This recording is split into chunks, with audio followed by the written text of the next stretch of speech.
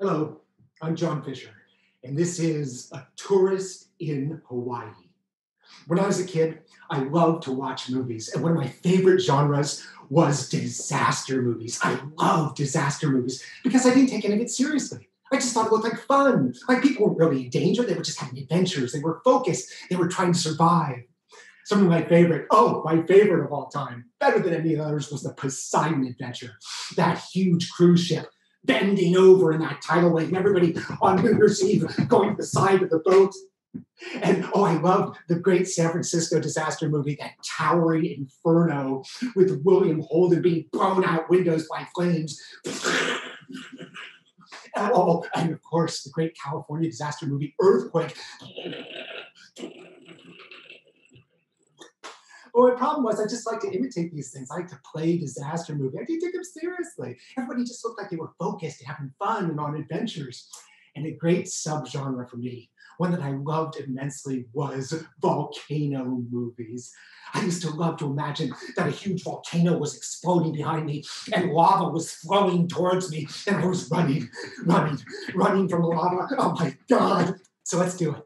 Let's do it. Yeah, you at home and me. Let's run from some lava. Yeah, okay. Yeah, this will be easy. It's really easy. All you do is run and scream. Ah, yeah. You can do it at home. You can stand up. You can do it at your dinner table. You can even do it in bed. Just move your arms, sitting position, anything. So let's run from some lava. Okay, here we go. Okay, start running. Oh my God. Oh my God. The huge volcano has exploded. The lava's coming. Scream, scream. Ah! Yeah, I can hear you. That's great. Good, I can hear you. Good screams, good screams. Good group, good group. Run for the volcano. Oh my God, the lava's coming. It's gaining on us. The lava's gaining on us. It's going to cook us like French toast. Oh my God. Scream, scream. Yeah, keep up the screaming. Good group, good group. Ah. That was great. Good group. I could really feel that. You were all out there supporting each other. This real community of lava screamers. Good work. That was inspiring. Fun. Good group. Terrific. But you see, that was the problem. I could never take any of it seriously. I just thought disasters were fun. At the beginning of this year, back in January, I've been doing play after play after play. I've been too busy. And my husband, Michael, was busy at work all the time. And we hadn't had any time together. So we decided we had to take a vacation spontaneously. We're just going to take off. And in early February, we started looking around for someplace to go, but I knew where I wanted to go. And I convinced Michael, the big island of Hawaii. Why? Because they had beaches, it was hot, there was great hiking, great weather, and there was a volcano, a real volcano oozing lava into the ocean. I want to get back to the volcano. We've been there a few years before. I loved it. So I convinced Michael, let's go to the Big Island, and he wanted to go too. So we went on Kayak, Kayak, that search engine for finding cheapo stuff, condos and flights and cars. So we started doing the Kayak thing on our computers, Expedia, Travelocity, all those things. Do it with me. Kayak clicking. Do the clicking. Yeah, good. I can hear you guys know what Kayak is. Great, good. But we're looking at our screens, and there was nothing available.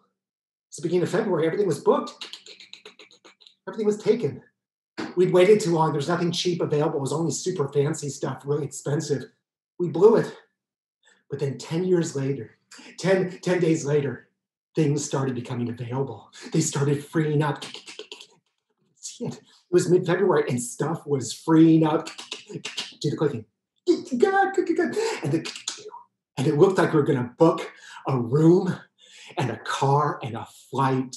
It was great. I was excited. So I left that part of it to Michael to finalize. And now I was confident I was going to get my vacation on the Big Island at the end of February. Yay! So I went down to my favorite place in San Francisco. I went down to the Embarcadero Y, now confident that I was going to get my vacation. I went down to the Y because I like to go there every day. And I like to swim and dive into the pool in swim laps.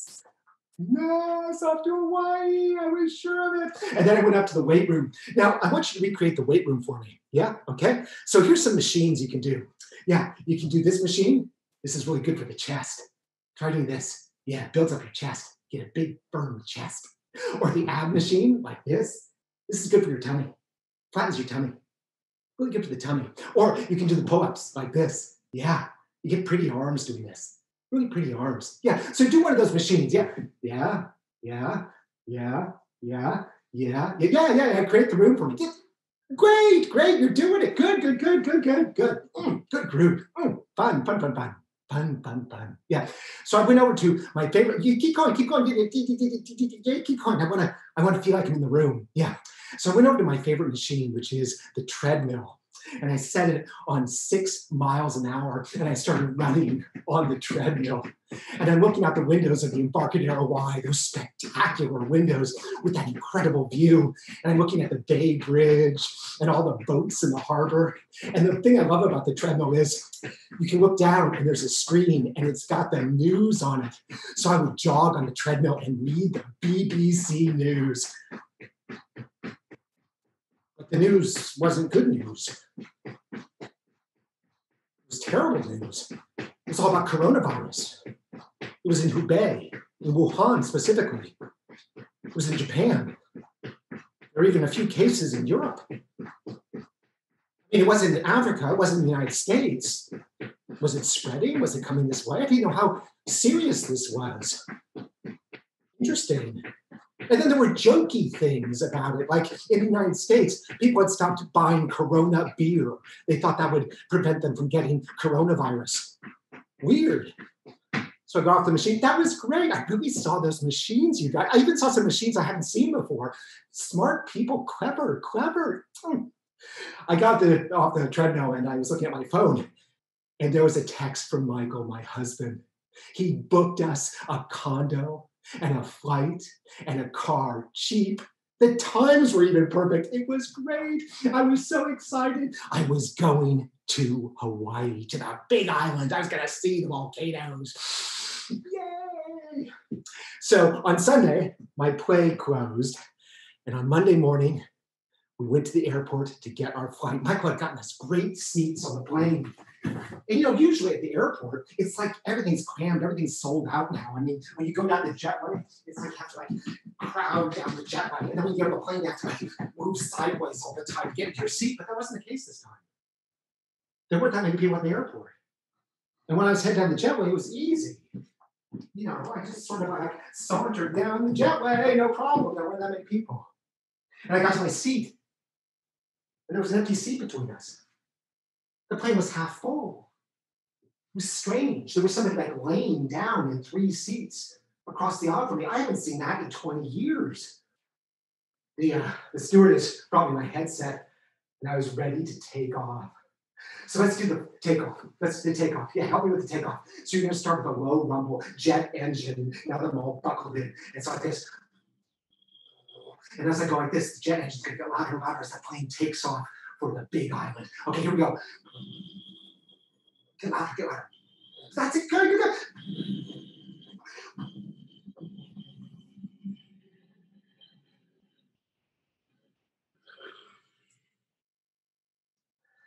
I was airborne over San Francisco, headed to Hawaii in this wonderful plane that wasn't crowded. The stewardess gave me things. I relaxed. I had leg room. It was great. I was so excited. And then the plane landed at the big island. It was kind of rough landing. Give me a rough landing. The airport in the middle of a lava field. I was there. I was at the big island. And I put on my synthetic lei. Yeah. And I had my sunglasses and I got off the plane. But the airport was weird. It wasn't crowded like it usually is. There weren't that many people at the airport. But I still ran for the rental car bus. Those little buses. I ran to be the first one on it, so I didn't have to wait in line. Run with me. Run for the rental car bus. Yeah, run. And I got on the bus. There was hardly anybody on it. And when the bus pulled into the rental car agency, I got off and I ran to beat everybody in the line. But there was no line. I went right up to the guy. He was standing there, and I thought, well, this is weird. Nobody was in Hawaii, very few people, very few tourists. And I thought he'd say something about it, but he didn't. He said, oh, I like your watches. You guys collect watches like me. I get these off of eBay. I thought, well, that's weird. He didn't say anything about it. And he gave us an upgrade because they had extra cars. Weird. But I was excited I was on the big island, hiking, beaches, great weather, and those volcanoes. So we went to our condo. It was lovely, right on the golf course. Yes, and it had turkeys. I didn't know there were turkeys in Hawaii. Turkeys in our backyard. We'd sit out there and look at the turkeys. So on our first day, we were very excited because we were going to go on our first big adventure, a place we always wanted to go to. So we got up early in the morning and I drove on this windy little road through these beautiful farms all the way across the island. And I took a left turn and I turned right into the parking lot and we got out of the car and there we were at the overlook of Waipio Valley. Amazing, this incredible valley, sacred valley, stretching out before us. Emerald green in the morning sunshine, all that foliage swaying in the breeze below us, giving the sound. Spectacular. And we headed down, down, down into the valley, hiking down, down into Waipio Valley. Hike down with me. Down, down, down, down, down, down, down, down, down, down, down, down, all the way to the bottom of the valley. And there we were. And the only sound down there was the crashing of the surf on the Waipio beach.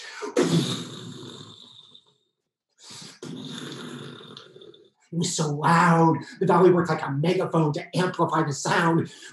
Do it for me. Do the motion too, that helps. Good, good, yeah, good, good. And you can also do the sucking sound when it goes out.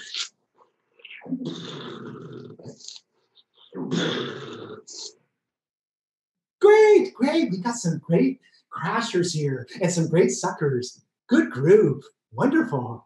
So Michael and I were walking across the beach, looking out at that thunderous surf. You would never go near this stuff. It was lethal. It was like an animal. It would grab you and suck you out and chew you up. We didn't want to go in the water. We wanted to hike. We were going to the sand. And then we got to this river. And we took our shoes off and our phones and wallets out. We held them over our head. And we were waist deep in water and the rocks were slippery. It was very hard to get across this river. It was a real challenge. It was an adventure. Waipio. We got to the other side and we put on our shoes, put our phones and wallets away, and we headed up this trail, a huge switchback trail that went up the other side of the valley to a great lookout spot. We're hiking up this switchback trail, but there was nobody with us.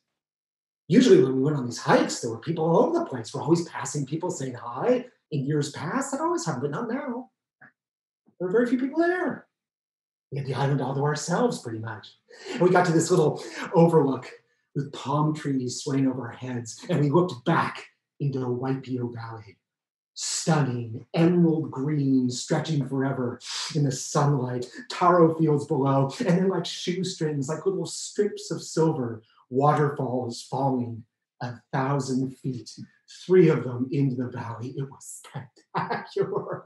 And below us, we could hear the surf crashing. And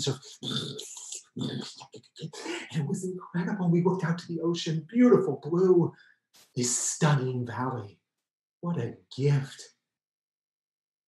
But then I remembered that this actually was the site of a major disaster, although no movie was ever made about it.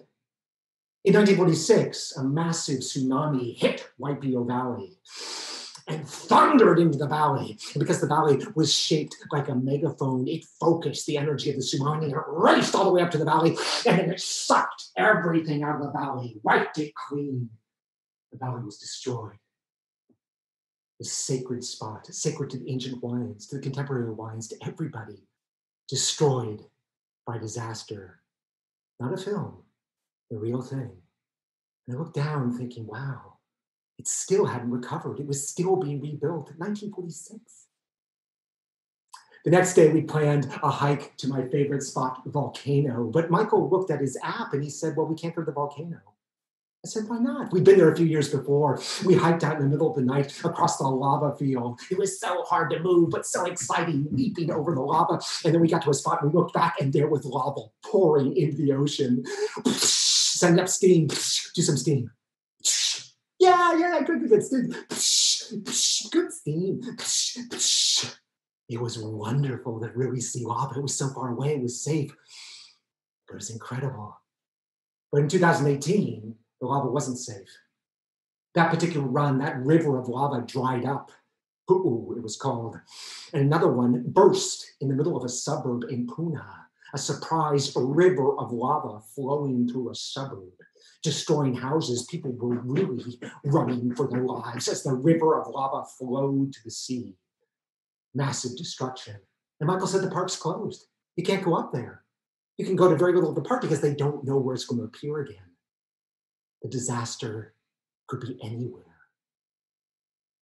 So we changed our plans. We wanted to go to our favorite bay in the Big Island, Kealakekua Bay, this wonderful bay at the bottom of a huge lava flow. We always had gone there before and we wanted to go again because it was such an exciting trip down into the bay. But as it turned out, that was also the site of the disaster, a real one. So we got up early, we parked our car at the head of the trail, and we hiked down, down, down, hike with me, down, down, down, into Kealakekua Bay, down, down, down, down, down, all the way down to the bay. And there we were. And when we got to the bay, we put on our swimsuits and our goggles, and we dove into the water. And we started to swim with our goggles. And we were looking down, swim with me. Swim with me at Kealakekua Bay. Yeah, that's right, good. You don't have to make any noise. There's regular noise in the water, just like, yeah, like a hum, yeah.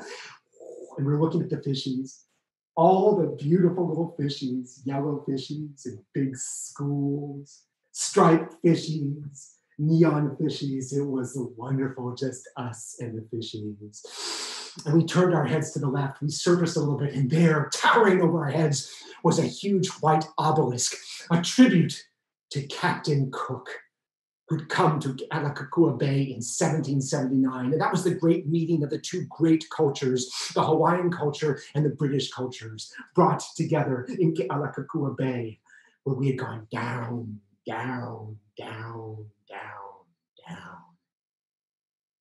But Cook didn't just bring metal, which was prized and which the Hawaiians wanted. He didn't just bring his glorious ships, which were so impressive to the Hawaiians. He didn't just have his men with him. He also brought something else in 1779. He brought disease, venereal disease. Brought to the islands in 1779.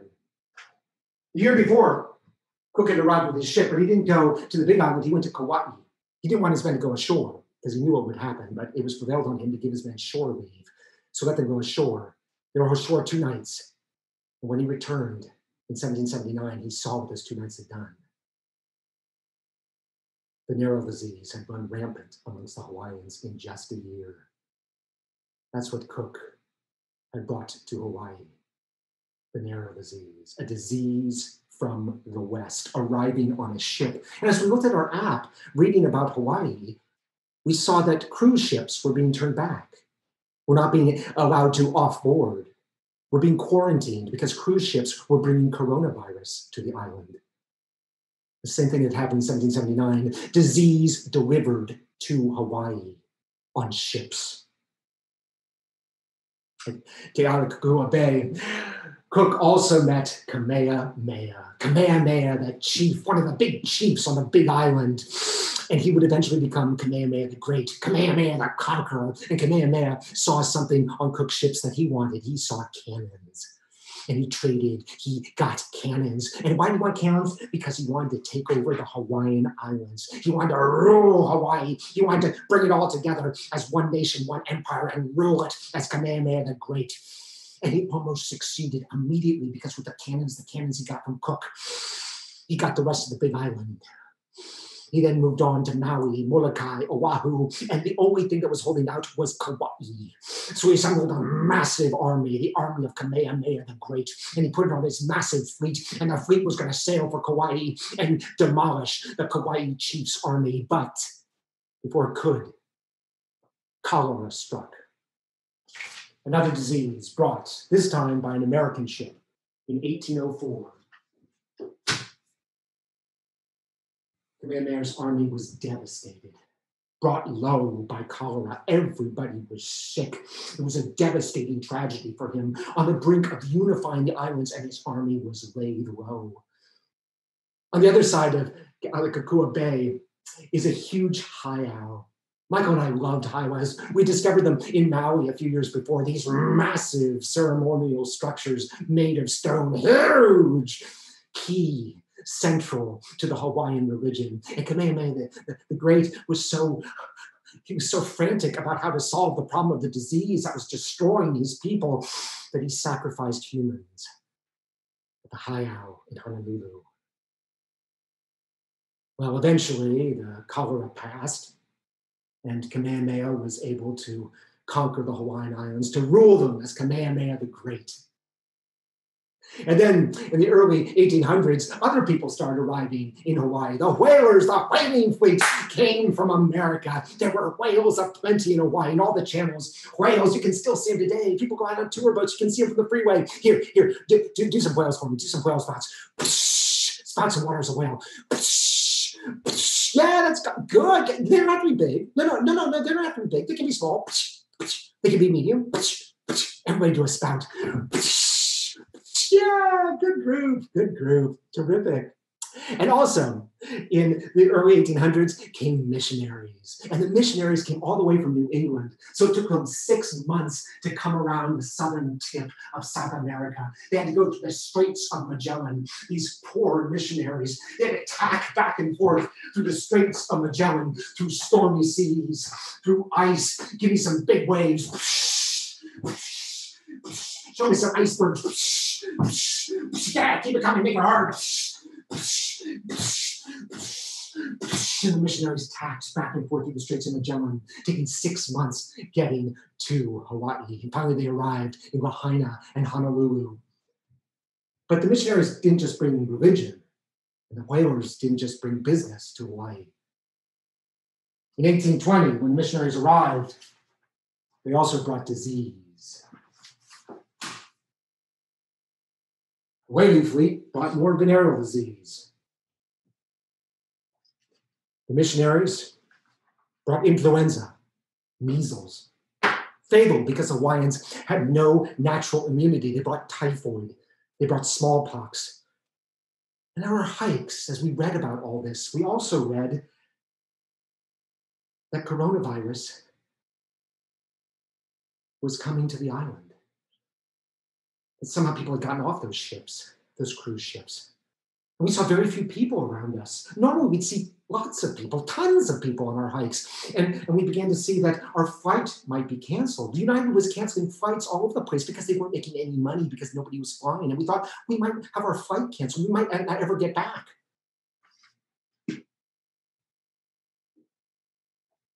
Kamehameha the Great had unified the islands, and he passed, and he was succeeded by Kamehameha II. And Kamehameha II set out on a massive tour of the world. He wanted to spread the good word of Hawaii. He wanted to show the world how great Hawaii was. So he and his queen toured every European capital, and their regalia, all those beautiful yellow feathers and those big helmets, and their retinue. But in 1824, they arrived in London. And they both contracted measles. In 1824, Kamehameha II and his wife both died. Died of measles in London. He was succeeded by Kamehameha III. Now, Kamehameha III was freaked out. His population was withering away. It was being destroyed, decimated by diseases that kept arriving. Kings were being lost now by diseases overseas. He had to do something. He had to increase his population. And during the 19th century, $1 million would be spent by the Hawaiian kings to encourage people to immigrate to Hawaii, the Chinese, the Japanese, the Portuguese. Unfortunately, in 1848, whooping cough arrived, and measles came to the island. In 1848. It hit the same populations that are being affected by coronavirus, the same populations that are targeted. It also hit children. 9 out of 10 children in some communities died from these diseases. And the problem was that people could get to Hawaii now too quick in 1848. Back when the missionaries had come, they had to go all the way around the bottom of South America through the Straits of Magellan. Oh, it took them 6 months. And as they were coming, they could get sick from their diseases, and they could die from their diseases, or they could recover, such that when they arrived at the islands finally, the diseases were not as potent. But now disease could be delivered in 1848 to the Hawaiian Islands in 2 weeks. Boom! Why? Because of San Francisco. In 1848, San Francisco took off, and suddenly it was 2 weeks away, and ships came from San Francisco, and they were bringing disease with them. And I thought, as I looked at our app and read the news, had I thoughtlessly, myself, a tourist from San Francisco, brought something with me, unknowing, unaware? In 1848, 30,000 people succumbed, were struck down by these diseases. Kamehameha III he was freaked out. He didn't know what to do. So he created the Board of Health and gave it dictatorial powers in 1850 to solve this problem. The diseases had to be stopped. It was the first Board of Health in any of the territories that would eventually become the United States. And it was strong, but it wasn't strong enough because in 1853, an American ship called the Charles Mallory brought smallpox to Hawaii once again. The sailors were quarantined. They knew they had smallpox, but other ships kept coming from San Francisco, and those sailors were not quarantined. The Board of Health didn't know what to do, and sailors spread out across the islands, and they spread their disease. The ships kept arriving. The disease kept spreading. Eventually, 6,000 died, mostly Hawaiians, native Hawaiians of this disease. And the markets were bare because there was a panic, and people rushed to the markets and they bought everything, and the shelves were bare. And I thought about this. In the first week of shelter in place, when Michael and I, we went to Whole Foods, we went to Lucky, we went to the corner store, and there was nothing. In Hawaii, there wasn't enough food, and people who starve are vulnerable to disease, and they were laid low, flattened by this disease. In the Honolulu hospital, 1,000 people in that hospital alone died. There wasn't enough room to bury them. They had to bury them like books on a shelf, sideways, to make enough room. In 1865, leprosy struck.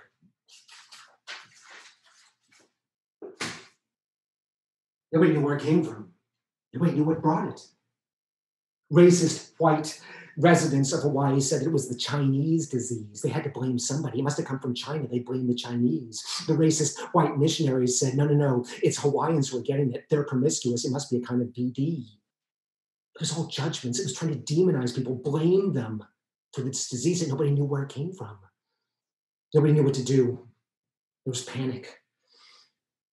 So what the government did was it loaded everybody who was living with leprosy, who had leprosy, and sent them on a schooner called the Warwick to Kalaupapa, a peninsula off the island of Molokai. They were dragged onto the ships, forced against their will to go to Molokai to die. And then they were dumped off the ships. They had to wander ashore through the surf. Nobody was sent to take care of them. A few years ago, Michael and I wanted to go to Kalaupapa, but we couldn't just go. It wasn't like the other places. You had to get permission from the national parks because there were still people living with leprosy at Kalaupapa. We got our permission, and we hiked down to Kalaupapa, down, all the way down to the peninsula. And there our tour guide met us and showed us all around this amazing peninsula. And this wasn't a disaster that had come and gone because there were still people living down there who had leprosy, but they were living there by choice. They had not been dragged there. But the disaster remained. And we went out to the edge of the peninsula and we looked back at Molokai, the most spectacular view in all of Hawaii. I've never seen anything like this. Those huge sea cliffs soaring up into the sky, covered with this foliage blowing in the wind, cobalt blue ocean, the most adorable little islands you've ever seen. This view was spectacular from this notorious peninsula. The exiles kept coming, 1865, 1866, 1867, throughout the 1870s, thousands and thousands of other people who didn't have the disease came to take care of them. They sacrificed their lives to take care of the people living with leprosy at Kalaupapa. Father Damien, a Belgian priest, young man, went to Kalaupapa to tend the sick. He too contracted leprosy and succumbed in 1889. and was eventually made a saint. And Saint Marianne came from France to attend the people living with leprosy. She too became a saint, a nun. In 1899, bubonic plague struck. It was brought by rat fleas on the ship Nippon Maru, and it first appeared in Chinatown. Many people living in Chinatown had the disease, so of course the racist whites of the Hawaiian population said that it was the China virus, the Chinese disease. Somebody had to be blamed, again, scapegoating. And I thought of this in the first week of shelter in place when our president referred to it as the China virus. Always somebody has to be blamed, scapegoating. What does it achieve? The Board of Health went into action with their dictatorial powers. They determined that they had to light sanitary fires wherever the disease was found. They had to burn down houses. So people were taken out of the houses and a quarantine was put on them. They were put outside Chinatown, and then certain houses were lit on fire to destroy them, to destroy the disease, but the Board of Health couldn't control the fire. The sparks fled, the fire leapt across streets, and Chinatown burned out of control. The Board of Health dictatorial powers, but they couldn't control the fire. It destroyed Chinatown, 38 acres flattened by flame. The fire only went out when it reached the water, and people who'd been quarantined rushed back to get their belongings, but they were held back. They couldn't get in. So everybody lost their belongings, and Chinatown burned to the ground. And there was a sinister aspect of all this, because when Chinatown was rebuilt, it was rebuilt mostly with white businesses. The white businesses moved in, and the Chinese businesses had to move further out, a direct result of the fires set to destroy the bubonic plague. And more, we were reading our apps and talking to people, and a dire pall had fallen over Hawaii. Coronavirus was everywhere in the United States. It was popping up all over the place, and it had also come to Hawaii, and everybody knew it. On the last day of our trip, we had tickets. We bought them weeks before to go see a musical at this community theater I'd always wanted to go to, the Aloha Theater. It was located right above Kealakekua Bay, where it all began with Cook and Kamehameha in this wonderful community theater. And we thought, well, why not? Let's just go see the show. We were going to leave the next day, and we wanted to have something fun to do. So we didn't really think about it. We just said, well, we have the tickets, let's go. Which is astonishing to me now because, of course, nobody was talking about social distancing. That hadn't started up yet. Masks, gloves, but it didn't make sense to go see a play. Anyway, we went, and the theater was packed. It was the final performance. We arrived, and we were caught in a jam in the lobby, and there was a jam to get into the bathroom. And just to get to our seats, we had to squirm. The theater was sold out. It was the final performance, and we were jammed in this theater. This horrifying experience. And I sat there thinking, my God, what are we doing? This is madness. And then the artistic director, he stepped through the curtain. He walked towards the audience and he said, thank you so much for coming to our final performance. This has been a great production to work on. It's so nice to have you here celebrating with us, closing performance. I just wanted to say something. After the show, I know a lot of you know members of the cast, and if you'd like to say hello, they'll be backstage, but please don't hug them. Okay? Please don't hug them. And don't be offended if they don't hug you. I'm sure you know why. And please don't hug them. Please don't be offended if they don't hug you. Thank you. Thank you for your consideration. And I sat there thinking, what a weird disconnect. Here I am packed in this theater, and he's talking about not hugging actors after the show, please. But I wasn't prescient. I didn't think that till that moment. It was too late. The world was rushing forward, and we were stumbling to catch up. We were just realizing what was happening, and we were all packed like sardines in that theater. We've been worried the whole time that we wouldn't get away, that they'd cancel our flight. We came out of the theater, we opened up our apps, and it said you can check in. So we checked in immediately. And the next morning, we got up early and we raced to the airport because we thought that flight would be canceled. We wanted to get there. And when we got to the airport was full. It was thronged with people. I was like, where did they all come from? There hadn't been anybody here when we arrived. Nobody. And we had to go through more security than I've ever had to go through. We were checked and questioned and investigated and asked all sorts of questions about everything. And finally, we got through everything, the sweeps, the swipes, the examinations, and we were headed out onto the tarmac.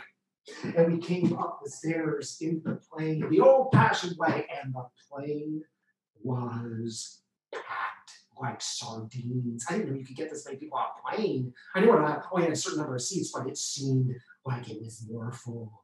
And I could just barely get to my seat, barely squeezing between people and luggage. And I sat down on this packed plane heading back to San Francisco, and I realized that United had put everybody for all the canceled flights all week on this plane, and probably people for other airlines were all going home. And the plane took off. It wasn't exciting this time. It was foreboding. We sat there, nobody was wearing gloves, nobody was wearing masks, we're all crammed together, people were coughing, people were sneezing. They served us our food, we ate it barehanded. And if you had to go to the bathroom, you squeezed between people, and then you squeezed down the aisle, and you squeezed into the bathroom. I sat there on this tight plane, and I thought again, my God, the world is racing ahead of us. And nobody said anything. The pilot didn't say anything. The stewardesses didn't say anything. And I thought, this is panic. This is calm panic. Everybody just wants to get home. They just want to escape. And we did get home. We returned to San Francisco. I thought, oh my God, I might have caught it. I might have caught it on that plane or in that crowded theater. And then I thought, and maybe I took something with me. Maybe I didn't catch something. Maybe I took something there with me thoughtlessly. Maybe like Captain Cook and the whalers and the missionaries and so many other people from San Francisco, I had delivered something to the Hawaiian Islands thoughtlessly. I mean, I didn't know. I just went on vacation. I had no idea. Nobody was talking about it. You weren't allowed. You weren't told you couldn't travel. You weren't cautioned not to go anywhere. But people have been canceling flights. Didn't I understand that? Didn't that make sense to me? And I realized that maybe I wasn't just a victim. Maybe I was a perpetrator. Maybe I'd taken something to this magical place that I love so much. Maybe I delivered another disaster, a real one, to paradise.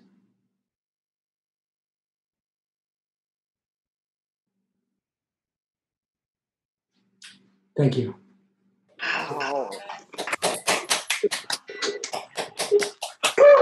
Fantastic.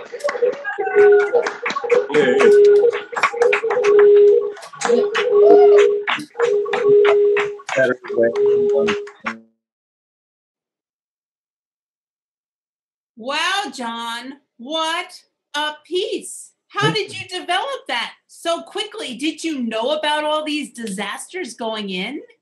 No, I just have all these books I used to buy when we went there that I never read. And so when we finally got back and I was sheltering in place, I just started reading my books finally. And I was like, geez, this place is like cursed.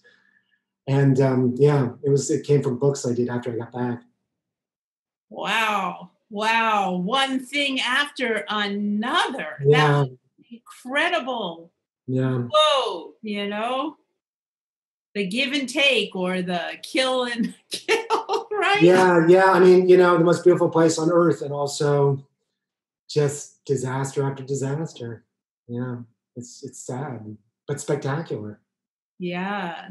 So, what were some of the good things that happened while you were there? Oh, I mean, that was what was so weird about it. We kept doing these wonderful things, and then we'd look at the news. And then we'd do something wonderful, we'd look at the news. And we'd do something, and it was like, and it sort of folded together, the news and what we'd read in the guidebook about the disasters and we'd read online. It was like, God, I mean, the world is cursed, and this is cursed central. I mean, so much has been delivered there.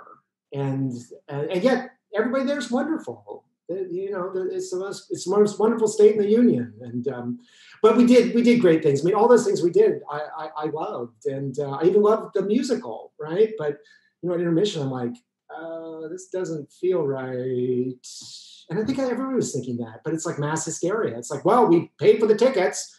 The tickets are bought, I want a cookie. You're just sort of stuck in a mode. And I think, fortunately, now we're coming out of it. But it was like, let's go out and have fun mode. That's a hard thing, I think, for Americans to let go. Yeah. So when you came home, did you quarantine yourself? What happened when you got back here? Well, I started doing a play at the Marsh. And and then finally, fortunately, the government told us to stop because, you and me, we would have gone on forever, right? I mean, I just feel like the show must go on mentality. It was getting me in trouble. And so, suddenly the show was canceled and I sheltered in place. And, Michael and I have just been here the whole time. Wow. What a piece. What a spectacular piece. Can you see some of the chats? And, everyone here, if you have some questions, if you want to put them in the chat, we can ask John. Yeah, by all means. Yeah.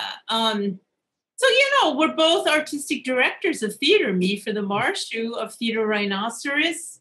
What's it feeling like for you during this time and the pivot? Well, in a way, you're an inspiration because you are just like crazy producing on Zoom. And we've been producing 2 or 3 shows a week, but we can't keep up with you. But I think we have the same, it's like, I'm sort of like, what can we do? I like to perform, and I want our audience to feel like even though they can't come to a theater, they can come someplace. And again, that's why I love it. I was like, every day I get your emails. It's like, bingo. I'm like, that's great. I mean, it's just like, and so I've been working very hard. Shelter in place for me has been a lot of hard work, but that's good. It's kept me from thinking too much about stuff. I do think, but it's like, and then I have to get back to work and fundraising. All these things have to keep happening to keep the theaters going. I don't know when we're going to be able to go back into theaters. So we'll do it online. Yeah. Yep. So what are you doing online for at Theater Rhino?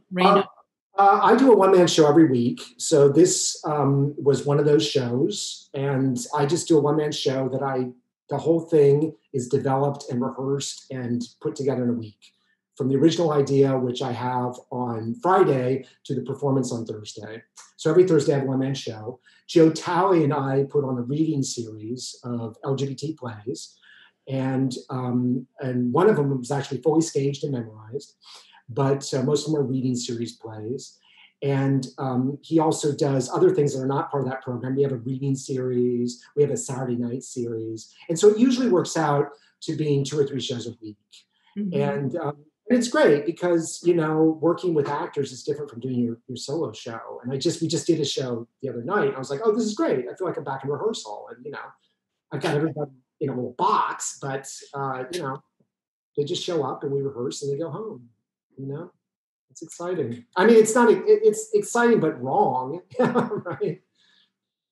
Well, is it really wrong, or is it just another offshoot of what we're doing? Because I know, I would never imagine I would do this. We collaborated with a LGBT theater company in Ireland. 2 of the actors were in Ireland, and 1 was here, and the director was here. And we couldn't have done that before. We did a live performance, and they got up at 3 a.m. so that we could do an 8 o'clock show. And they were great. These beautiful Irish accents coming out of Ireland, right? And one of them was here. He's our intern, and he just happens to be here. So it's like some wonderful things have happened. Really incredible stuff I would never thought possible. So how do you see this whole thing, and how is it going to play out for Theater Rhino? How are you feeling about it financially and creatively? Financially, it's a catastrophe. It's awful, but we have a lot of support, and our funders have been, some of them have been very supportive. Our donors have been supportive. Creatively, Joe and I are just like, won't say die. were just like, no, we're going to put on shows. We're putting on more shows than we ever did. No, we're just going to put on shows. Zoom is easy. I mean, it's not easy, but it's like you can get people together. And they don't need to spend an hour and a half getting to rehearsal, and you don't have to have a break so they can all go to dinner. I mean, you just rehearse for a couple hours, and then people sign off. And so we're trying to work within the limitations, and it's actually been great. I mean, our first Zoom thing was like pretty sloppy, but we're figuring it out and having fun with it. We just did a farce on Zoom called Zoom Catastrophe. It was everything that could go wrong with a Zoom meeting, a high-powered Zoom meeting. And it was fun, because now everybody knows about Zoom. So I don't know. We'll see where we end up, right? That's for sure. Let's see. Do we have any questions? Brian, our manager, have you seen anything? Yeah, I've got a question here. John, what date did you leave Hawaii? It was the Monday morning before shelter in place. So it was exactly a week before shelter in place. So whatever, shelter in place was midnight of a Monday, Tuesday, and it was the week before that. So, and I have a question. You're live on YouTube, so we've got some folks watching you live on YouTube. I've got a question from YouTube of what have you been doing during this time to keep yourself busy other than performing? We take bike rides. Michael and I go on big bike rides. We have a project to go to the top of every hill in San Francisco on our bikes. So we found a blog that lists 51 hills. Who knew, So we go on these bike rides and we ride to the top of the hill. And sometimes we can't even get up to they're so steep, but we push the bikes up there. And we discovered all these parks. Every single hill in San Francisco has a park at the top of it. And it's sort of amazing. And so we go to these new neighborhoods and it's been great. And I read to Michael, I read short stories to him aloud. And we watch some things. We've watched some good stuff. But it's kind of fun to hang out with your husband all the time. I'll say that, right? So I've really enjoyed that. And we go on to bed. Oh, I swim at Aquatic Park, at the Dolphin Club. I would never have done that before. I mean, I'm terrified of sea lions. I think they're going to bite me. And but I started swimming at Aquatic Park because my gym is shut. And so I go in that water, and now it's like horrifyingly cold. It's like so cold, but I just dive in, and I almost have a heart attack every time I dive in. But then what's scary is you get used to it, and then you surface and you're laying on your back. And you've got the best view ever because it's like Ghirardelli and the bridge, and so that's been great. And Michael plays lifeguard. He makes sure I don't drown. He sits there and eats, and if anything goes wrong with me, he'll dive in and save me. Well, do you think you'll continue this once your gym opens? No, I want to swim in a real pool. I don't want to swim in. Yeah, it's too cold. It's like 52 degrees. It's incredible, but it's fun, and everybody there is like really cool because they're like, they're like me. It's like this is what we got. It's like, what have you got? What's left? So if we're taking, John, these things that you put forth in the play tonight about responsibility and disease and things like that, is there some things we can take from that, which is going on now? I mean, things are opening up. There's more disease happening where the things are open up. People are talking about their independent freedoms and that they don't want them taken away.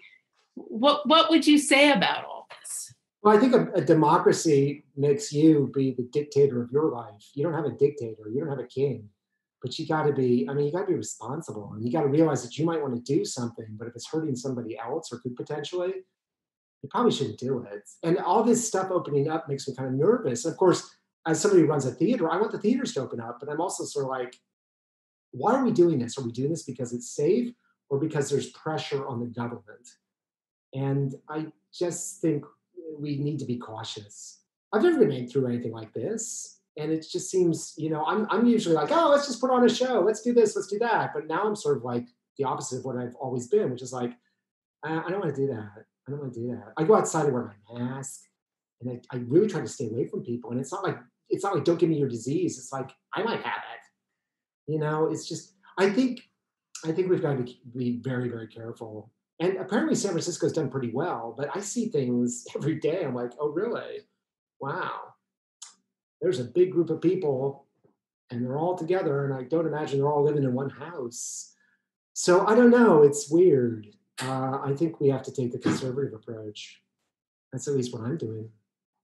So how in the long run do you think it's going to affect Theater Rhino?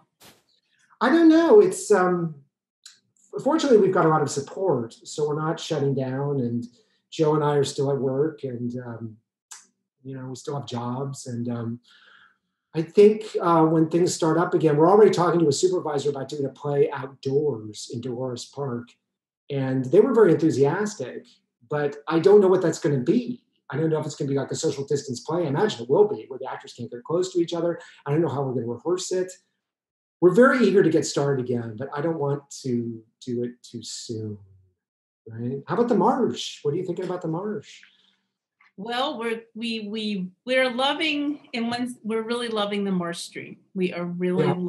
It's just like what you said. One day we did the Monday Night Marsh, and this guy was playing a Scottish Celtic fiddle, and he sounded Scottish, and we're like, oh, I'm like, when did you move here? He said, I'm from Scotland. And I said, I'm in Scotland right now. It's like, what, 4 o'clock in the morning, right? And I'm like, really? He said, yeah. I'm like, how did you find out about the Marsh? He's like, oh, I was a friend of mine in San Diego. I was there last year, told me that it was the best place to develop solo work. And I was like, whoa.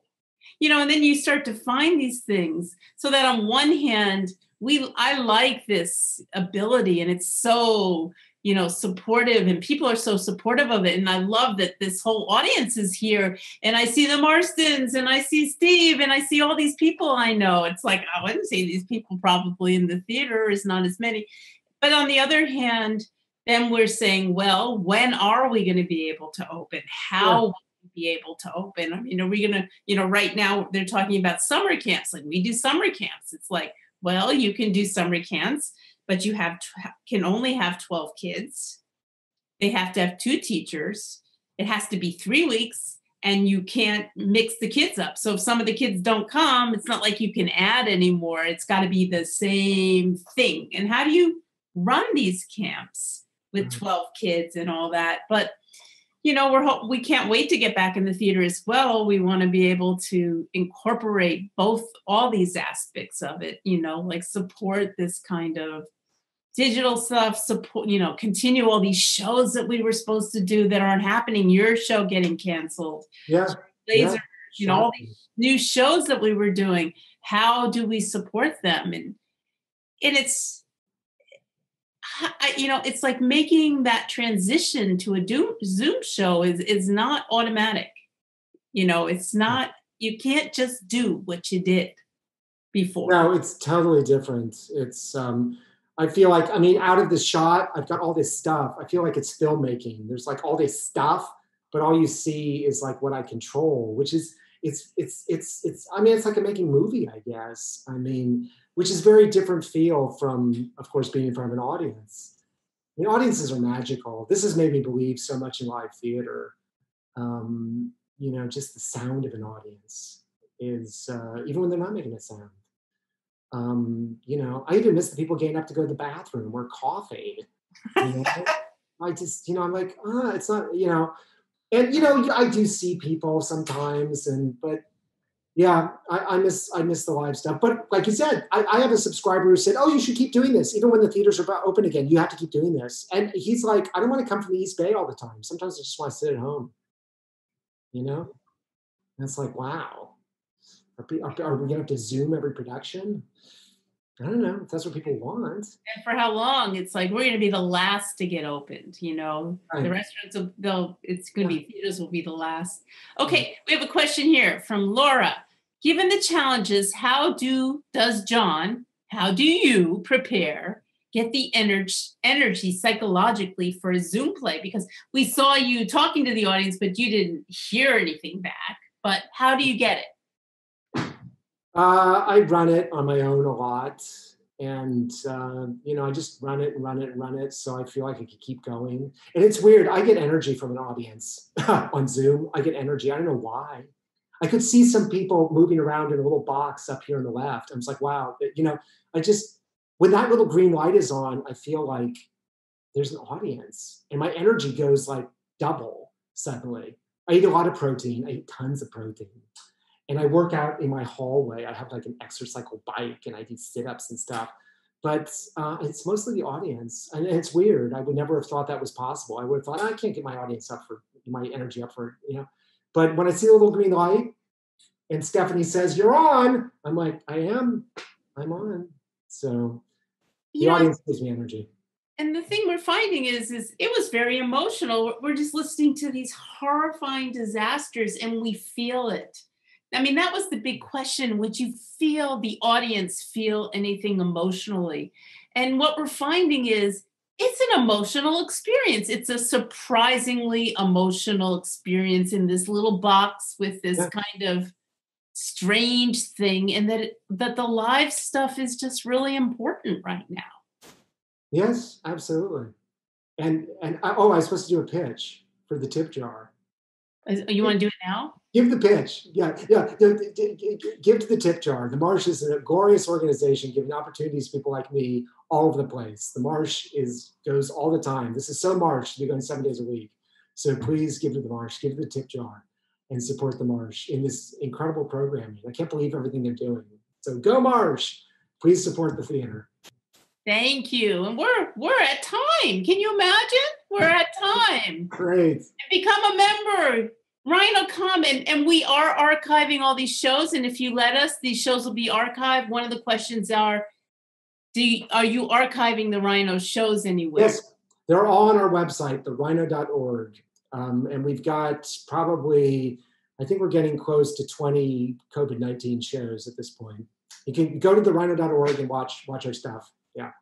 And we're archiving all our shows too, so you can see the bingo games, you can see the Solo Arts Heal about health, you can see our solo spotlights. Next week we have Ron Jones and Wayne Harris doing a thing about voting and getting out the vote. Performances, stories, which is so important now. So go to our website, go to the Rhino website, support us with tips and membership. We need you. We thank you for coming to our solo spotlight tonight. It's wonderful. Have a great week. Stay healthy and be in good spirits. Thank you all so much. Yay, thanks for being here. You're a great audience. Woo!